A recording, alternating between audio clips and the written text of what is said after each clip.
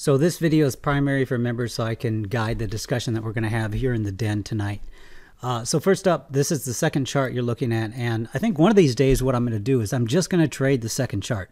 I think the second chart in the system is strong enough to just be traded by itself.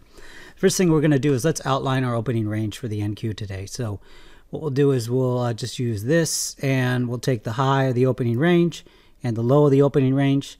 Of course, that is week one trading 101. You should know that range, should know the levels that will guide some of the trading day. First thing I want to point out is into the open, what do we see? We see the bottom chart developing into the deviations, and we do see levels. So there's a very clear level here. You should pick up on, obviously on the small tick and big tick, we don't have those charts up. You'd be getting a lot more edge than what we are in the 5 minute. So there's the level there. And what you see here is once it gave up this deviation area here, you know what your target is. You know your target is, once it gave up this deviation area, you know your target's the next deviation area and maybe here. Now, one of the things to notice, and one thing that you should be looking for is, and this is in the training as well. So I've got a whole, this second chart has a couple videos of training. So if you haven't visited that and you're in the membership, you want to visit that area of the training again. This whole level here holding over this period of time does tell you something, especially where it's holding within that channel. It tells you that there's a higher probability that there's going to be an upward check.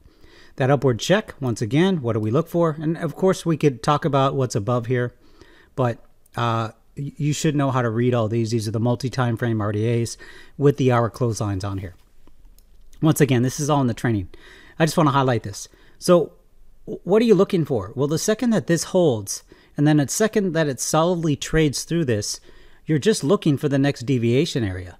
And you're just saying what happens there. It's a reaction area. What happens? It was solidly rejected. So at a minimum, this should have told you that, okay, it's probably a good trade to get short, especially if the small tick was showing you that the momentum had shifted. And I can almost guarantee without even pulling up the chart that the small tick in this candle showed a momentum short algorithm. And then that went down to, obviously, the deviation starting to actually swing downward. So you're looking at the slope of the deviations, the slope of the line. You're seeing that. But into the close, or we do see around the 1315 pivot is right here. And then that 1315 pivot held. That's what you're looking for.